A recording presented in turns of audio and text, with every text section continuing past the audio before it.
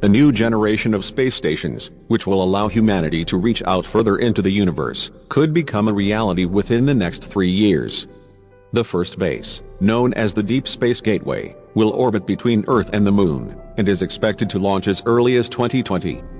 The habitat will support critical research and open up opportunities for future exploration of deep space, as well as a return to the Moon and missions to Mars. NASA has teamed up with 6 companies to develop deep space vehicles, as part of its NextSTEP program. And Boeing has now revealed its vision for the habitat and space vehicle that will allow astronauts to journey to Mars. The Seattle-based aerospace firm's Deep Space Gateway will be launched using NASA's Space Launch System, SLS. The SLS is currently being put through its paces, in anticipation of its first mission in November 2018.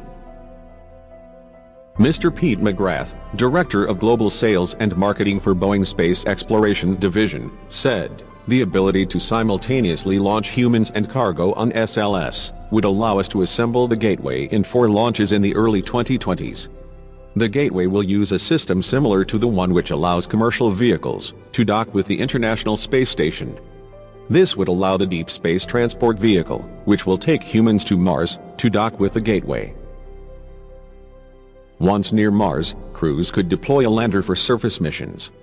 It can also conduct other scientific and robotic missions while in orbit.